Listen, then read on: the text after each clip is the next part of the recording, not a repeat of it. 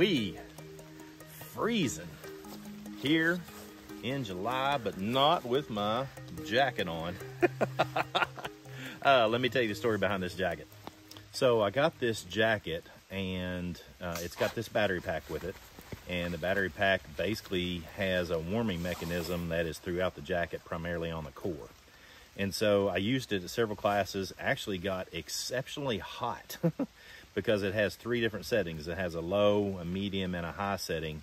And so what I found is that I think this would be good for like ball games or trips to the mall, shopping, going to the farmer's market in cold weather and stuff of that nature. I'm not saying it's a survival jacket. I'm not saying it at all, because I don't want to depend upon batteries to keep me warm. But the jacket by itself is water resistant.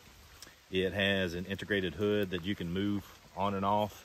Has these arm side pockets on it.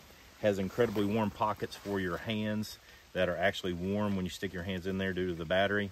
And so I found it to be a pretty good jacket as it relates to that. The zipper has waterproofing zipper on it so that water doesn't just soak right through.